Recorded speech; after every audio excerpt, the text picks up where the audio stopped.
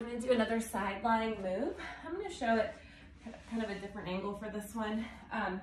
You're going to come down onto your tricep and elbow, and what you're going to do is, you can see right now I'm in a pretty straight line. I'm actually going to have you move your feet a little bit forward. This is just going to help us to balance a little bit better so we're not like swaying back and forth.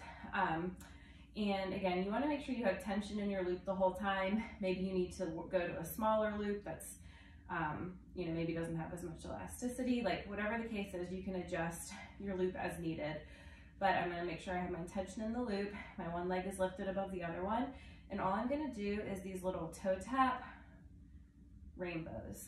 So I'm just going up and over, tapping down in the front, tapping down in the back, keeping the core squeezing, and again, always keeping some kind of tension in the loop.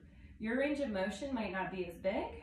Maybe your loop is a little bit smaller, or maybe there's you know, more resistance on it, so you can't pull the ends as far apart.